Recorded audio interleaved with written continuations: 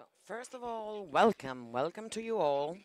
And I would like to thank you for coming. I'd like to thank the organizers of the meeting for the invitation and our speakers.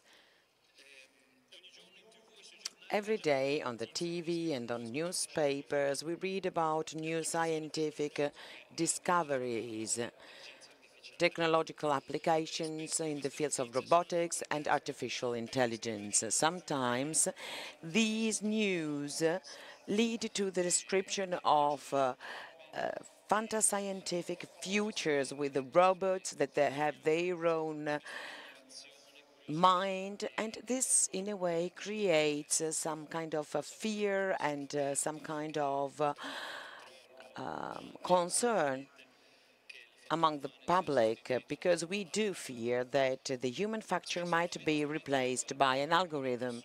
Since we do not have the right means, we often do not distinguish between what is actually just a scientific scenario and what can actually happen.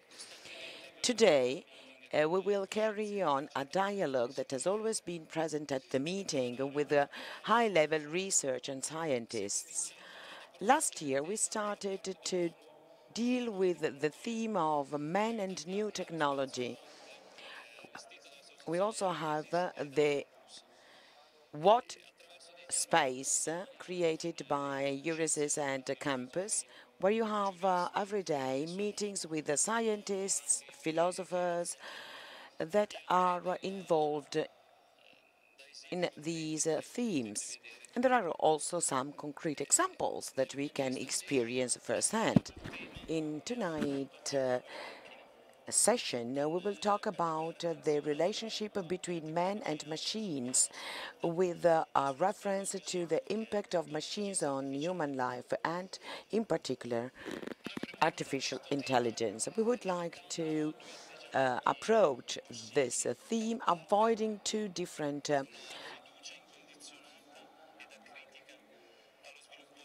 states of mind. That is to say, a complete faith in technology that avoids the acknowledgement of the challenges, or, on the other hand, an unjustified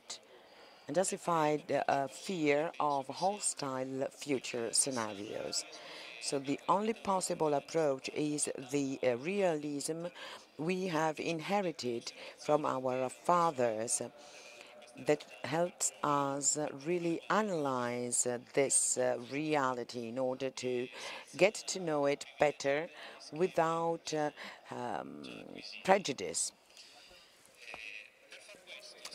So in order to do this, tonight we invited two scientists, high-level scientists, to be here with us, and we really thank them for accepting our invitation. I will introduce them. We have Gianfranco Pacchioni and Nello Cristianini.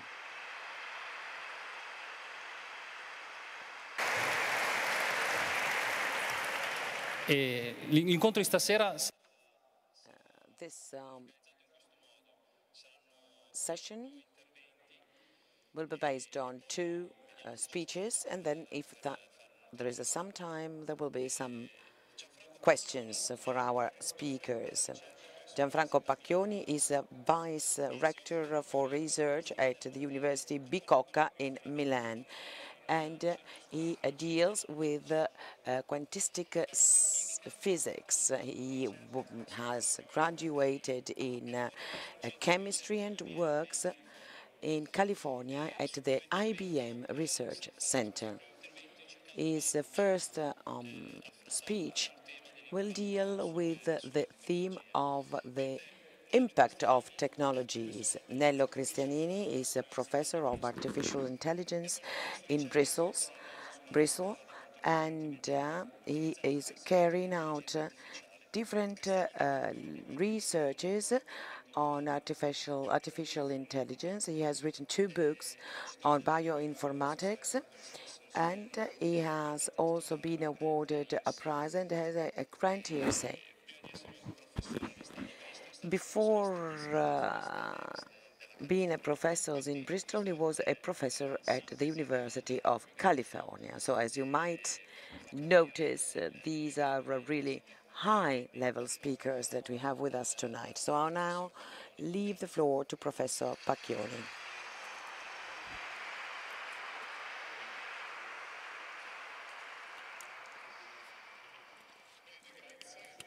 Very well, thank you.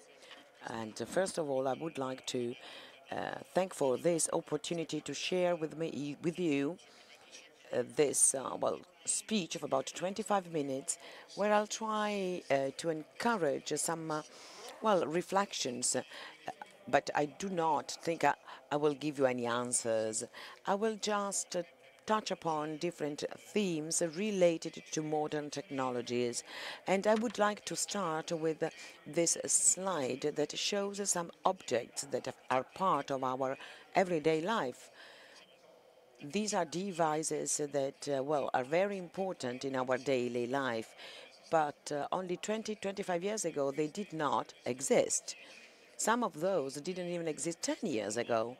And I'm saying this because I wanted to underline the speed of change in the field of technologies. Some of these items became part of our daily life a few years ago and are no longer part of it, as for instance the digital camera or the iPod. They were revolutionary items when they were put on the market, but then now they have both been replaced by smartphones.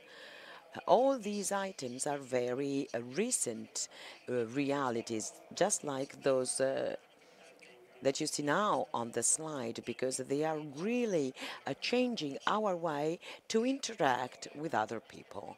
So how did all this come about? In the history of science and technology, there are some very particular moments that are not very easy to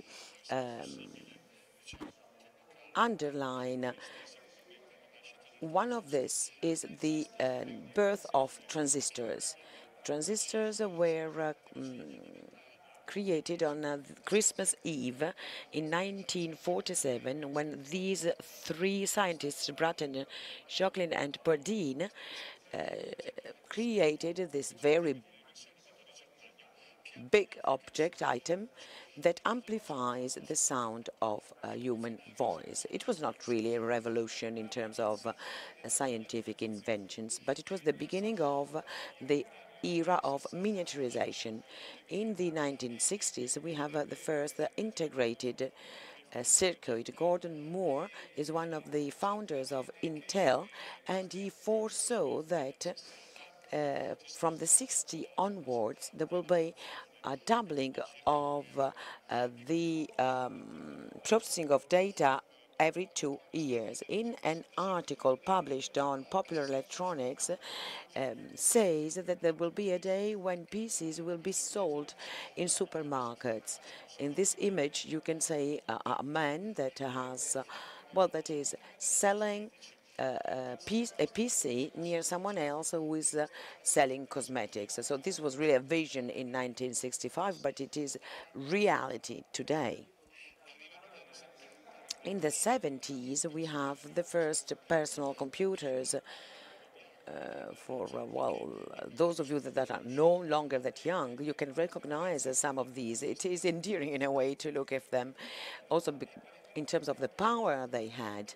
And you see here the biggest computer that was built in 1946 is the ENIAC. It had 17,000 volts.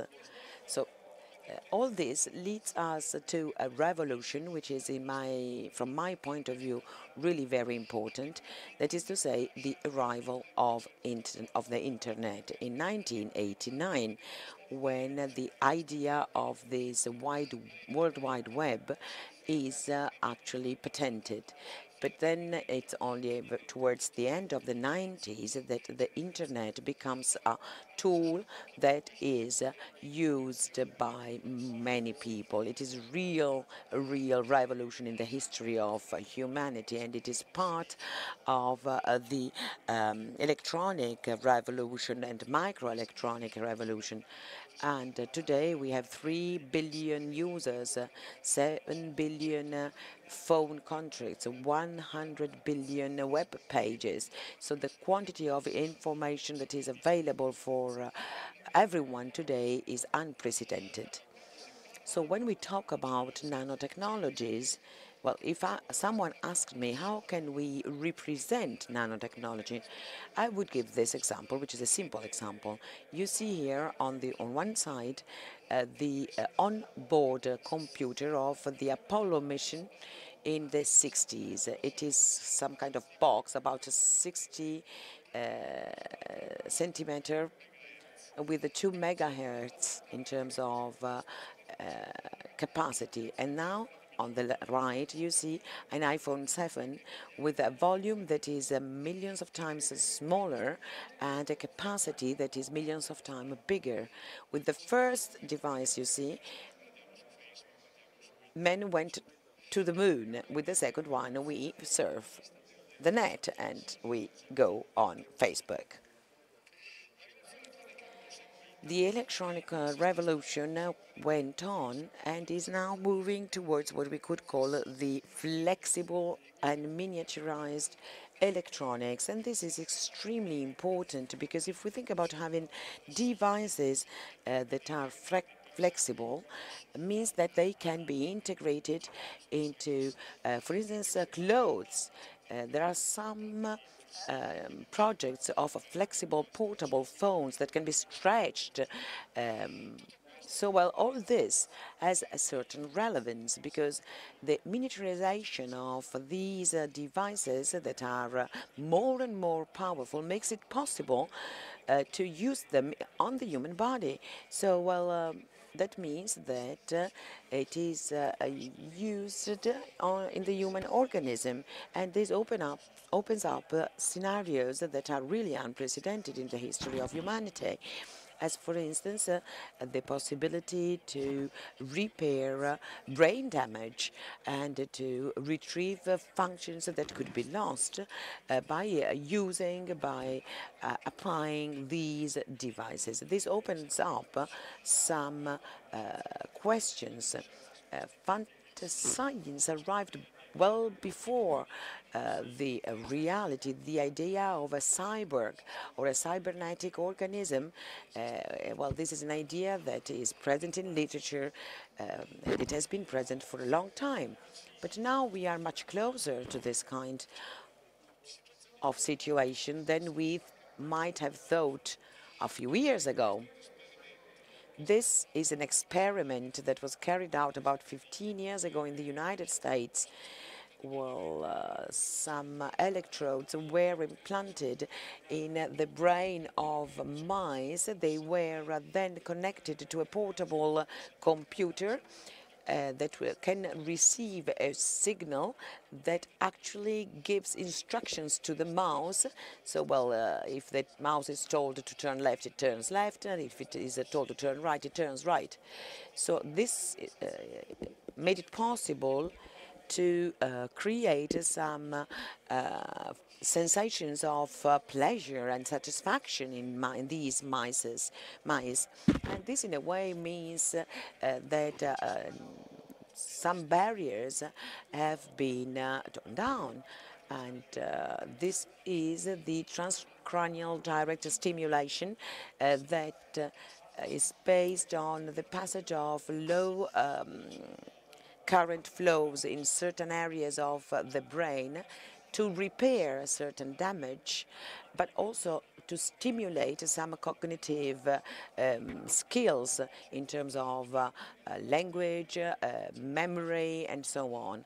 These studies were carried out in the United States by the military in order to help people who have depression caused by their service during wars. So this is obviously very stimulating. Nanotechnologies, however, have also another important outlet, another important sector. If we put together nanotechnology and biotechnology, new and interesting scenarios open up.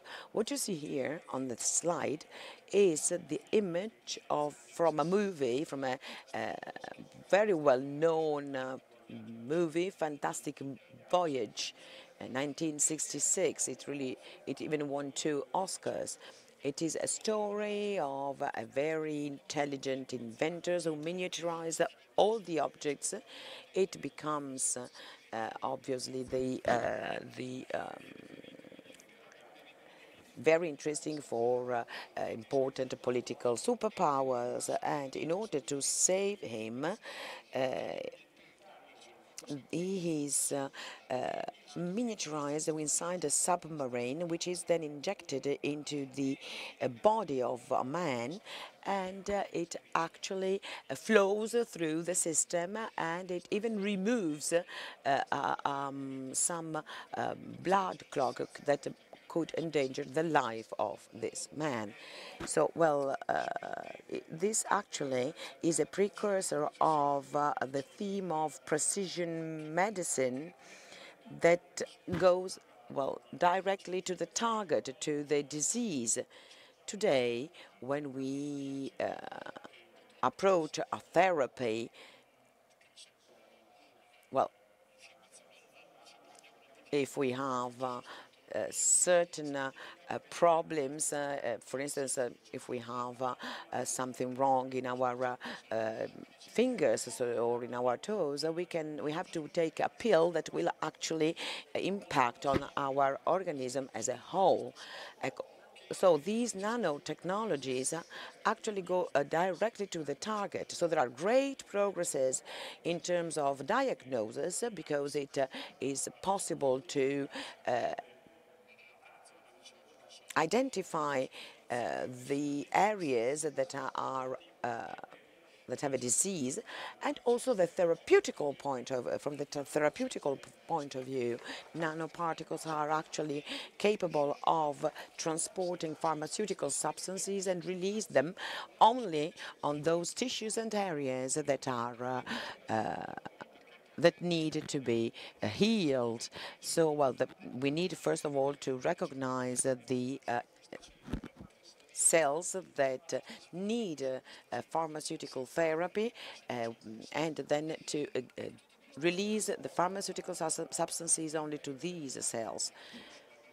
Since we are talking about machines today, we need to think about the fact that when we reduce the dimension, the size of our targets, and for instance, when we talk about molecules, we can talk about molecular machines, that is to say, devices that can do some kind of work.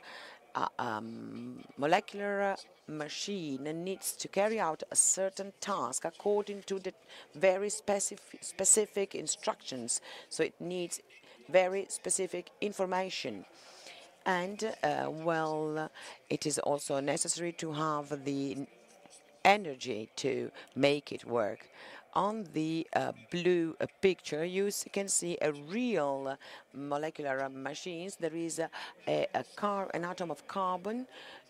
This ring, the yellow one, can actually go back and forth, and it is actually moved by protons, and well, actually it doesn't have a real purpose, but it just shows that there is the possibility to build, to create functioning objects. So last year the Nobel Committee gave the Nobel Prize in Chemistry to 3 great scientists that deal with molecular machines.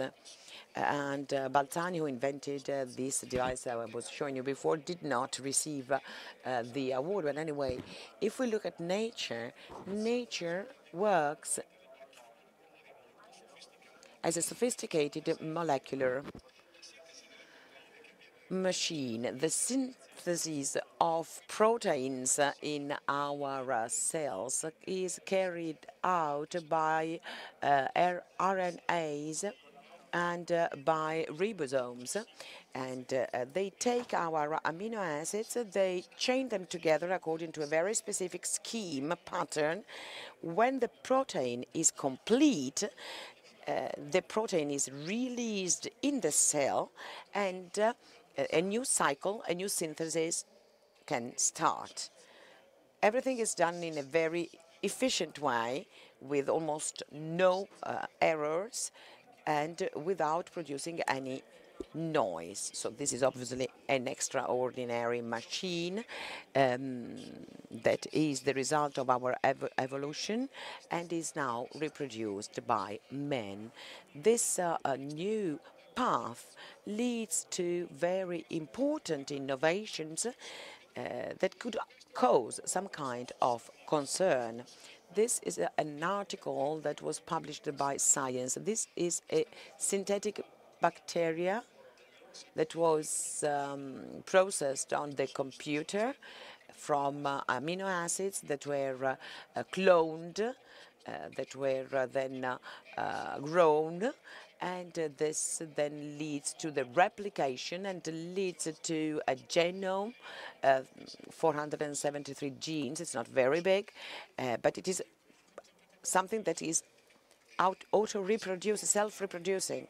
So this is something that leads to some kind of revolutionary situation. One of these revolutions took place a few years ago. In 2013, there was a very important scientific event. I could ask you if you have ever heard of the Higgs boson, and I do believe that you know what it is. But I think that if I ask you what the CRISPR technique is, well, not many would answer that they have. This technique, however, is going to have important impact on our life in the future. CRISPR is a biotechnique. It's actually genetic engineering that enables us to intervene on the DNA, cutting some pieces of DNA, replacing them, thus modifying in a very precise way our DNA. It's like a scissor that cuts through chemical chains. So this technique has been used to modify the DNA of plants and animals. This is an article that was published 2 weeks ago here. The CRISPR technique was used for the first time to modify a human embryo responsible, well, we needed to isolate a gene that is the cause for heart problems. Obviously, the development of this embryo was blocked, but if this growth would have been carried on, then the children that would be born would have been free from this disease, and their children as well. So this opens up a series of questions as well as a lot of interesting perspectives. So now, I think I have a couple more minutes.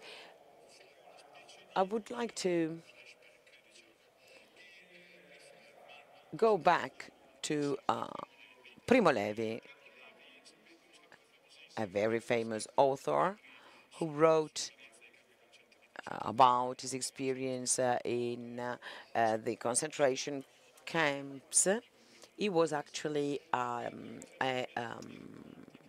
scientist, and in the 60s he wrote some short stories where he actually anticipated some of the themes we're dealing with today. And I will mention two of these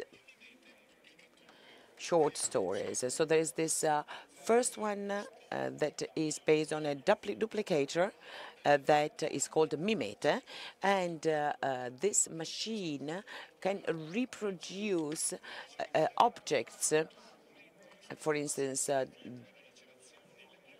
documents in all of their characteristics. So it was a way to reproduce the atoms of an object, respecting also the chemical composition of this object. It was a revolutionary technique, an organic synthesis at a low temperature. So this, Primo Levi said, is the dream of 4 generations of scientists. And so he starts to duplicate, for instance, banknotes just for fun. But he also then tries to duplicate living beings. First a fly, then a lizard. But in the end, well, this doesn't really turns out to be a success. So then he has to modify the machine. At a certain point, he tries to duplicate his wife, and in the end, he has 2 wives.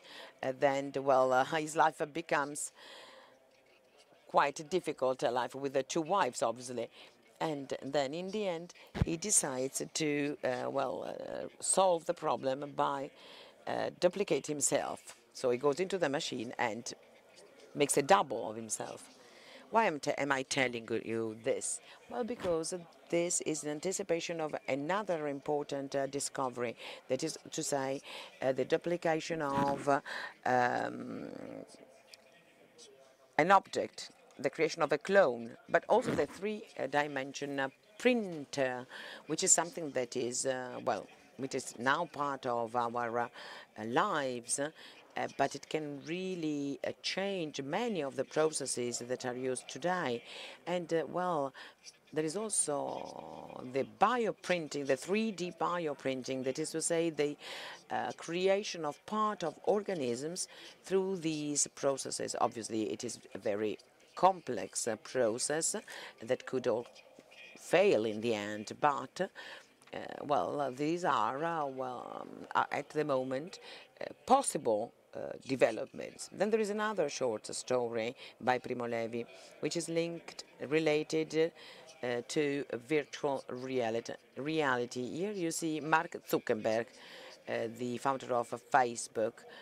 Facebook is investing a lot of money in the development of these visors for virtual reality, and there is a reason for this. Well, we talk a lot about the change of professions in the near future, and this obviously will have an impact on the jobs that we can have. So this means that in the future people will have a lot of free time. And in order to have something to do in this free time, they are now trying to think about these visors, this artificial reality. And Primo Levi, in this short story, talks about a machine. He talks about the Andrak, a revolutionary device based on the direct communication of nervous circuits and electronic circuits. So with a small surgical intervention, it is possible to make, for instance, drive a car through nervous impulses. But I would like also to talk about another device, Torek, with no intervention, surgical intervention. The transmission of the registered sensations takes place through skin electrodes. The listener, the user, needs only to wear a helmet, and then Primo Levi gives a series of examples when a person wears this helmet that registers the sensations, the feelings of this person, that can then relive them again and again.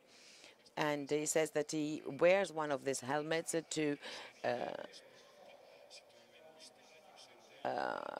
listen to a record of a sport event, and he feels like as if he were really at the stadium. He can see the ball going to the goal, and he can really participate in the game. He feels the adrenaline going through his body, and he really lives this experience that is something that obviously could not be part of our reality. So this is all very nice, but then Primo Levi tells a series of different other events that about other extreme experiences. And I will now read out some of the last sentences of this story. It says, "Poor Simpson, I believe that that's the end for him. After so many years where he worked for the NAFTA, the last NATCA machine has defeated him. He has fought against the Torek, and he has sacrificed everything, his life, even his wife. The Torek, however, makes you addicted, and you can use the different records over and over again. So Simpson is never bored when he uses these records, but when the record ends, then he is really bored. So the only thing he can do is to use another record. So he now spends about 18, 20 hours a day with the Torek. Without the Torek, it would be lost, but with the Torek, he is lost anyway. So this wisdom that had been acquired through this electronic circuit, and Simpson knows it and is ashamed of this. And well, he takes refuge in the Torek. He knows he will die soon, but he's not afraid because he has already experienced death in one of these records. Thank you.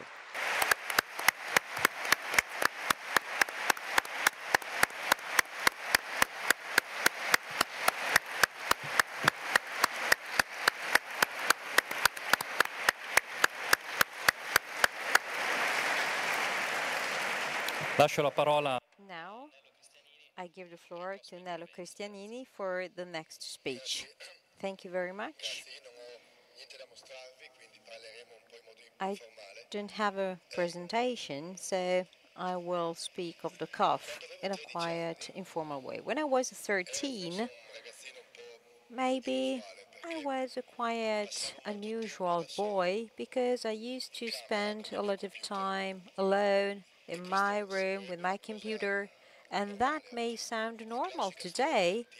Well, the traditional bit of a story of a boy spending time with a computer, but it was 1981. And well, nobody else had a computer. I had the ZX80 that I could program in BASIC. It was connected to a TV set, and I used to create small programs and video games, and I loved astronomy a lot at the time. Then I went to high school, and at one point I needed some Greek classes after school, and there was an old priest who used to help me, Don Antonio. And one afternoon, he knew that I had a computer. He was a Salesian, and he was so curious about it. He asked me to see it, and he told me, well, I heard so much about computer. I never seen a computer. I'm already quite old. Can I see one?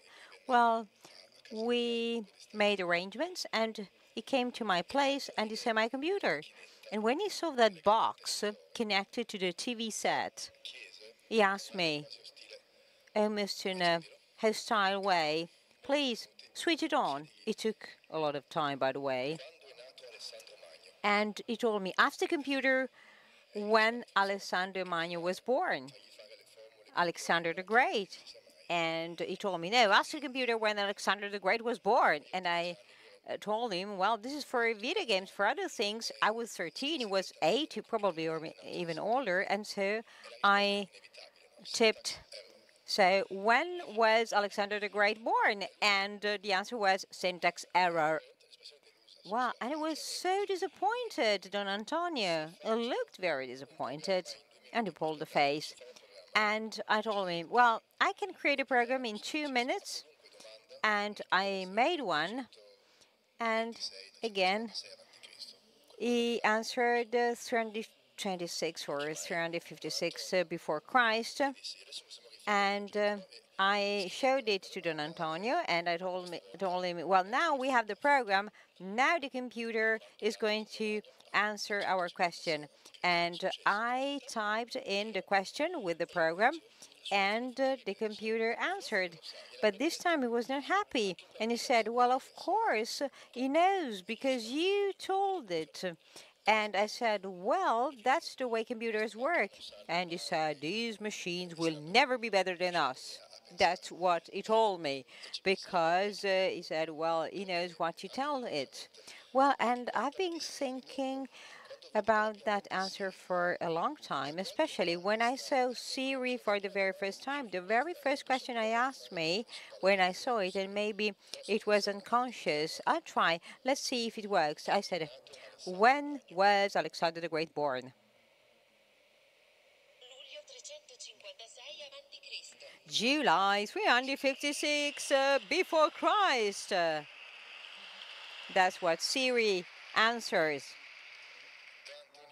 Don Antonio probably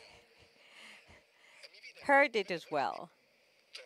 And I decided to travel back in time to try to better understand these things. And in the meantime, I had become an expert of artificial intelligence. And I know how these machines work. And well, if I could go back in time and go back to 1981, what could I say to Don Antonio to tell him that these boxes connected to TV set would have done other things, and in a couple of years' time, somebody would invent Windows, and in 10 years' time, anybody would have Windows Home to write with a computer, and everybody's going to connect to these machines with telephones and write mails and messages, and maybe people will start working together online to write an encyclopedia, Wikipedia. I don't know what Antonio would say today, and maybe in 25 years from now, computers will be pocket size, and maybe in 30 years' time, we will have algorithms reading Wikipedia, understanding the context, understanding the questions formulated in a sort of normal language, and could answer like Siri just did, like my phone has just done, like the smartphone does. And that would have sounded unthinkable, unimaginable at the time in 1981. Nobody would have believed it. And so, how is it so? How is it that we have come to this point? Well, I'm measuring time, so let's see. So, the story of how we got to this point with these algorithms likely to answer these questions is an incredibly interesting story. And this is a story I know quite well because I'm a little teeny weeny part of that story. But first of all, artificial intelligence, well, was invented 60 years ago. It's not new at all. But for the first 40 years, well, actually, it didn't come up with anything useful. From the 50s on, people tried to program computers in order to make them do what we think is based on the functioning of human intelligence. And they were the first mathematical pioneers. If you ask a mathematician what is the smartest thing a human being can do, is sort of explaining theories. And so that had become the symbol of the explanation of theorems. And then playing chess. And playing chess, has become for years, for many, many years, the paradigm of intelligence. And when I was at university, playing chess was considered as a paradigm of artificial intelligence. And automatic translation or automatic navigation, well, everything was always sort of referred to the paradigm of playing chess. Nobody saw an automatic translator or an automatic car in the 80s. But today, instead, we have those devices likely to do those things, automatic translation and driving a car without a driver. But, well, in the past, artificial intelligence was taught and explained, keeping in mind this playing chess paradigm. But actually, in the labs, shortcuts had been taken because the system did not work. So at school, people still studied Latin, and then in labs, other things were made. So at school, you studied theorems, you made deductions, and then statistic tricks were used in the labs. So instead of using axioms, so new systems were made in order to recognize handwritten characters, identifying faces in pictures, and other things. And slowly, well, people started getting successful results. Good findings. So the first automatic systems to read zip codes automatically on letters were invented, and then other things. So little by little, the results came, and the message was clear. Instead of solving an abstract big issue with deduction, it was much better to learn from examples. So the idea became to collect huge quantities of examples of any sort, bilingual documents, so building corpora, and then design algorithms learning from those examples. That became the principle, that became the methodology, and this is also today's methodology. Over the last 22 years, my work has been based on machine learning, on sort of building machines that can learn from examples. And then, so the language of artificial intelligence has stopped to be the language of deduction and chess, but of mathematical optimization, of statistics, and of pattern recognition, how that's the way it's called. And so chess players were not examples, but the new examples were Amazon and Google. Amazon is great, so it works decently. And very often, well, recommendations made by Amazon are plausible and with no psychological profile of the user, with no profile of the books, simply statistical correlations, so based on millions and millions and millions of sales already made by the system. That's it. That's how it works. That's what we do when we want to carry out and create sort of autograph correctors. There's nothing about the language. It's simply a matter of frequency of letter sequences. That's it. When you type messages on your smartphone, you have a system like the T9, so automatic writing. So the computer is trying to guess what you're going to write, simply by comparing what you're writing with millions of other words that it has saved in its memory. That's it. Statistics and data comparison, pattern recognition. Facebook can also work and act on contents. You have little space on the screen and millions of contents and so on. So thanks to this technology, you can well understand which part of a page of Wikipedia so has the birth date of Alexander the Great. That's it. It's pure statistics. Siri understands spoken language, understands Wikipedia contents, and then answers and provides answers. That's it. That's so easy. That's as easy as it is. There's nothing abstract, nothing theoretical. But this methodology requires huge quantities of data. And if an intelligent and smart system was like a missile, so the fuel would be the data. And for me, the problem has been to come up with algorithms. But now we have the algorithms, so now we need the data. The more data we have, the better the machine works. And that's also the beginning of a new story.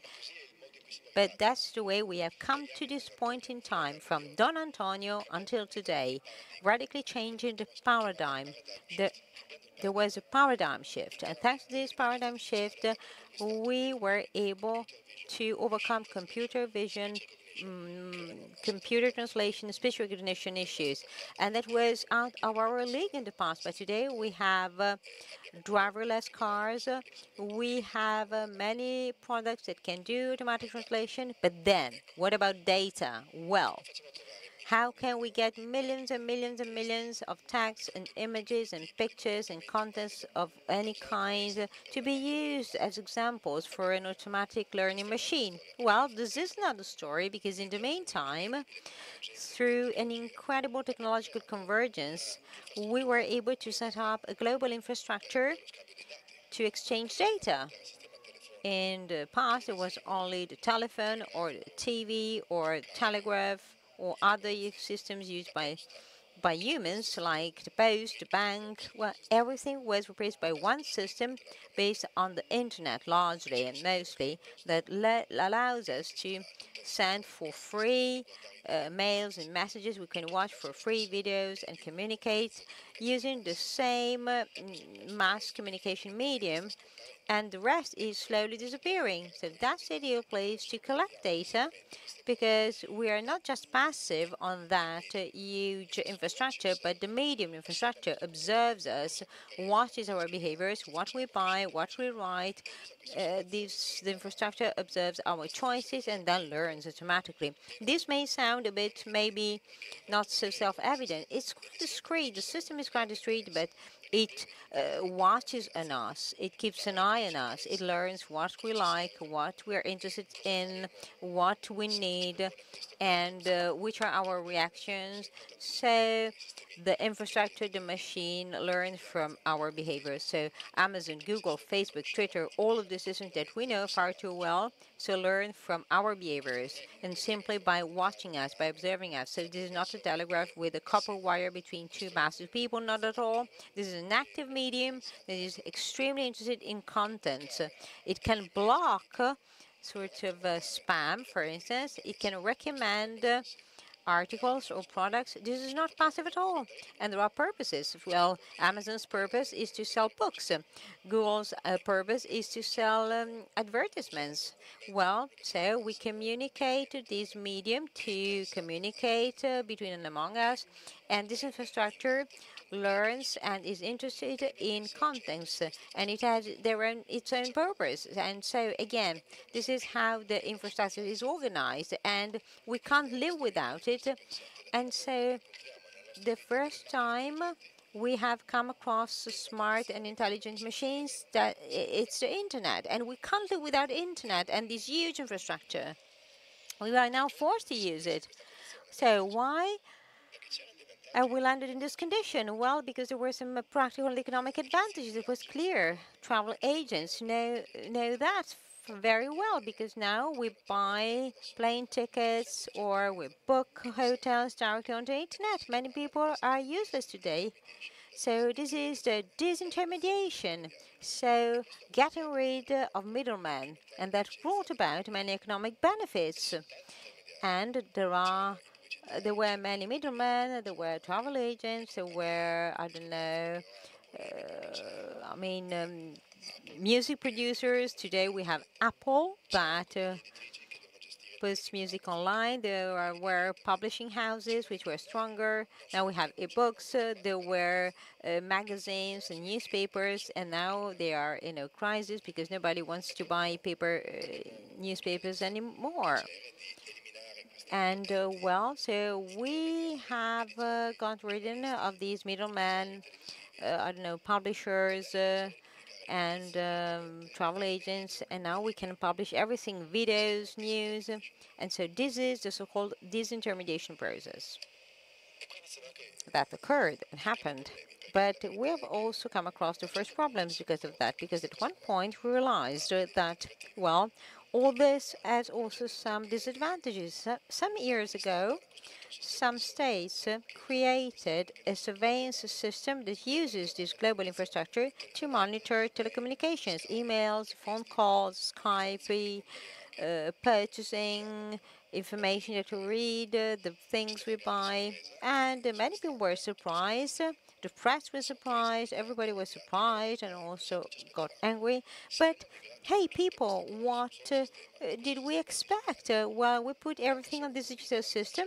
Well, and now, you just need a computer to put everything together. Apart from advertisement companies, it was inevitable. And then, well, confidentiality, well, and privacy. having these machines is something new, is something we're not used to because it never existed in the past. In the last year, other interesting situations occurred. For instance, Admiral, an insurance company in the UK, created a system that decides the price you have to pay to buy a policy for your car. I mean, basing that on your Facebook context, because the system uses your personality profile, what you put about yourself, so your online activity provides information that maybe you didn't want to reveal and disclose about your life. Another analytics company in the UK used that very psychometric information to choose electoral message to be sent personally. So each individual received different electoral campaign messages, and that influenced both Brexit referendum and Trump election. I don't know, true, false, I don't know, but this company says that out loud with great pleasure. In the last year, we also saw the broadcasting of fake news. Hillary Clinton campaign was damaged by clearly fake news that circulated on the social media because the algorithm recommending those news were perfectly designed to maximize the number of clicks and not to control truth. And then big scandal, shock, and surprise. Again, what did we expect? We got rid of the middlemen. Well, actually, middlemen were replaced by smart algorithm. There are new middlemen that are today smart algorithms that decide what to block, what to maximize. So now we want Facebook and the others to stop bullying cases or fake news broadcasting. What are they going to do? We need further filters so that TLC systems will be able to decide what to make circulate and what cannot be sort of broadcasted. Well, this poses many issues and questions. There's a new dilemma. We have put smart machines at the center of our lives. And there's an American company that has established a program that is called Compass to decide the prisoners that can be released and those who can't. So there is a sort of provisional sort of analysis of behaviors of people. But what can we say today? So what if an algorithm says a person has to stay in prison? Who can we talk to? Or if an algorithm tells us that our son is going to be totally unsuccessful in a certain school, or that we cannot have a mortgage, or that we have to pay a very expensive car insurance policy. These are new questions. Apart from the privacy issue, the confidentiality issue, there's a new range of new questions we have to face. And we miss, I mean, cultural elements to face all that. Well, I didn't have fairy tales to tell my children to understand this new reality. This is a different world. What I know is that now research is very fast, and persuasive technologies are now being studied. They're going to come. And there's a great pressure to develop the Internet of Things that will connect other parts of our life to our life. So refrigerators and cars are going to be connected to the Internet, and then Bitcoin, so e-payments. And somebody is talking about the algorithmic regulation, and all that is coming. We see that coming, and so at first we had more independence because we could get rid of some middlemen and power centers, but now we risk to have new limitations, because if algorithm can do so many things, can manage our lives, well, then our freedom will be limited, our sort of independence and autonomy. And it's hard to explain all this. It's not easy, not only to explain, but also how to manage that on the basis of which values. This is today's challenge. It's not really about building smart machines, but living with smart machines within our societies. So Some of these things are not reversibles, but new things are coming, so we can still do something, and we have to think about it now. It's nice to talk about Faust here this year because we had some advantages and we gave something back. We got power and convenience for free. We made savings, but we gave away a little bit of the autonomy, and maybe we're going to lose some more in the future. But public opinion can be easily influenced by these new media, and that's it. And we have a culture structure to understand all that. Well, I don't know how we're going to manage all this, but I'm quite optimistic. In the past, the environment protection movement was able to do something together with other stakeholders in society. Today's world somehow has been improved, but the scientists and engineers cannot act alone. We need artists. We need, many people be involved in this process. The entire society needs to be involved. I don't know what Don Antonio would say today about all this. I don't know if he would have understood all this. But as a humanist, we need to be careful. Well, it's about machines serving us and not us serving machines. This is the key issue. And I think that Don Antonio would understand that. Thank you.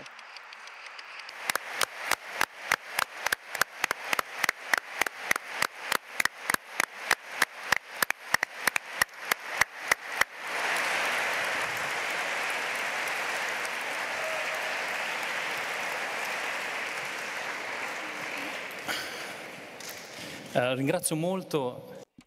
I'd like to thank our speakers because they really managed to give us a real picture of the situation. And well, we have some time for a couple of questions that I have after listening to your speeches. Well, it is obvious that the most critical point is not that of scientific research. The critical point, the critical aspect is man. So I have this question. It is clear that the speed of technological development calls for man to adapt quickly to these changes. I really liked the example that you gave of what we look at as an incredible discovery, while in the meantime we do not notice another discovery which is more important and which will have a stronger impact on our future. So there is a lack of awareness on the part of men in front of this quick development. So what can we do? I know this is not an easy question. So what should we do not to be always lagging behind what is happening? Well, we have to keep doing what we are doing today here. That is to say, to discuss in a very open way, discuss these problems. This is something that is not done very frequently. So this question, well, it's not easy. There is no real answer. But as I said during my speech, I do not think that in the history of humanity there has ever been a moment when change was so quick as it is now. And the scientific development has been increased and has been becoming more and more complex because well, there are different themes that are also often overlapping, this difference between nanotechnologies, biotechnologies. They are overlapping sectors, so to speak.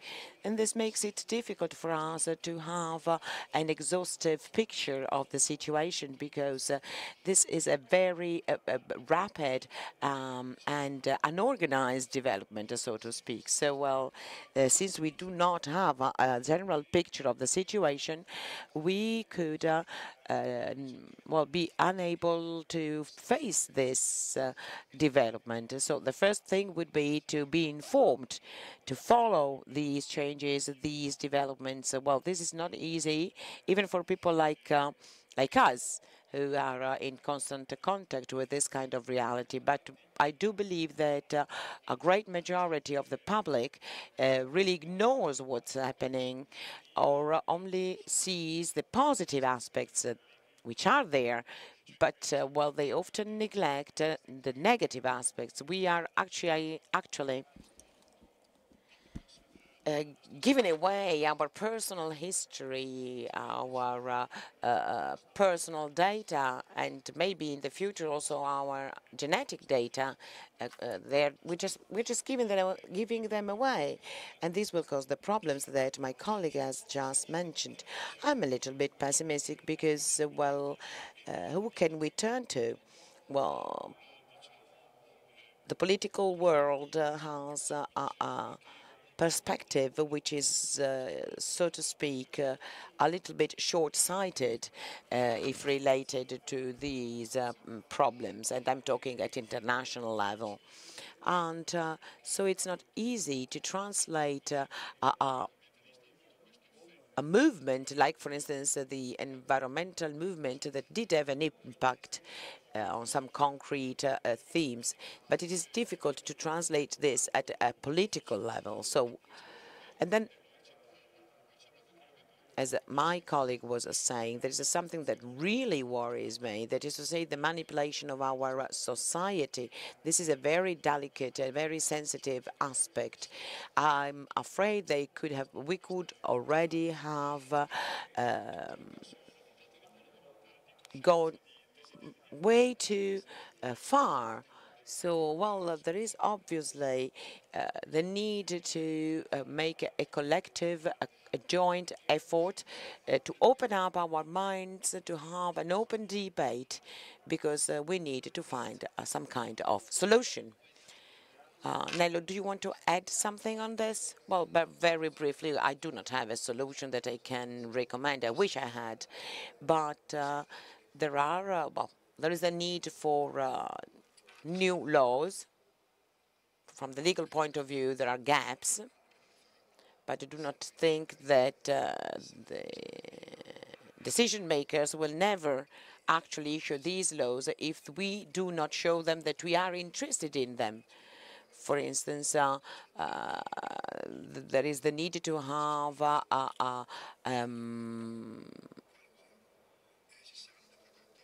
products and different also technological products, and we will always choose those products that are more similar to what we want. The starting point is to make clear to everyone what is at stake. I have another question for both of you, and I will start with Nello first. Our dialogue, our meeting, our session tonight is really strictly related with the title of the meeting, because today's generation has problems dealing with these themes, and there is no dialogue with the previous generation, just like you had problems in explaining what a computer is to Father Antonio, as you said. So our theme is all that you have bequeathed you by your father, earn it in order to possess it. So my question is, what is it that we have to earn again? An educated human being, how can he or she approach, not as an expert, obviously, but as a normal adult, as a normal grown-up, how can he or she approach these themes? What can we learn from Father Antonio?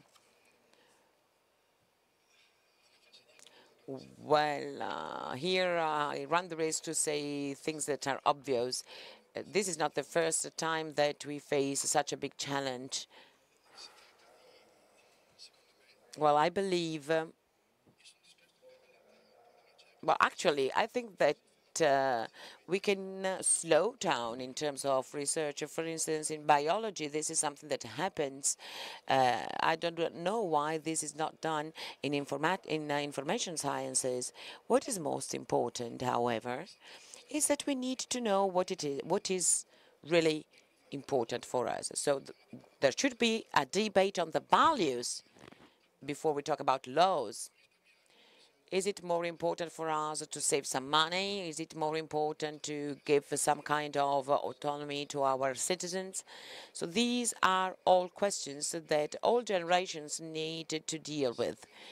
Do we want more safety, or do we want more privacy? As if the two things couldn't really go hand in hand. So there are a lot of dilemmas that we needed to face now. So, for instance, we want that the contents of Facebook are filtered, or don't we? So our contribution would be to actually list these dilemmas. Previous generations could actually show us the priorities, what we needed to actually evaluate, analyze. Thank you. And now I'll the same question to Gianfranco. There are a lot of different interesting aspects, but I will go back to the human aspects, because both of you used this phrase to imitate nature. So it is clear that the reference point is real. It is something that that exists. So, well, I believe that if we look at reality, our fathers have a lot to tell us, to teach us. So what I wanted to ask you is, how can we avoid that older generations make a step back from this point of view? In one of your books, you talk about the problems of science and the development of scientific research. So you actually deal with the problem of the differences between the generations. So, well, what can we actually inherit from our fathers in terms of traditions, and what should we earn again in order to use it in front of these new technological challenges? Well, at the end of my speech, I quoted Primo Levi because I wanted to focus on the fact that that man is at the center of it all. Men have their intelligence, and we can replicate intelligence with artificial intelligence, but man has also a conscience. And, well, if we read these short stories from the 60s, you can see that there is a message by Primo Levi who tries to tell us, I can actually foresee that in the future there are a lot of dangers. So it is important to understand the repercussions. And we are now at this point where these messages have become stronger. So first of all, we need to focus on education and information, and the fact that we are, rational beings, but we also have feelings, and machines do not have feelings. I do not think that computers fall in love, for instance. So we do have some characteristics that used to have more room in the past. Today, maybe we give more room to automation. We need to regain the centrality of man through, for instance, schools and what is taught in school. But it's not easy, actually, to teach or this kind of things at school. It is difficult to train teachers to deal with these themes. So, well, I believe that we can learn a lot from the past. In the book you were mentioning, I actually explain how we were working as a scientists when I started in the 80s. It was a completely different way of working, but we really actually learned a lot from, well, the scientists of the past. This idea of the masters, well, this is something that is no longer so important. Our term of comparison is the net today rather than the masters of the past. So, well, the good masters of the past are those who actually leave us the strongest message, the same message that we want to pass on to the others. So I would like to thank both the speakers that were with us today. Really deserved this round of applause.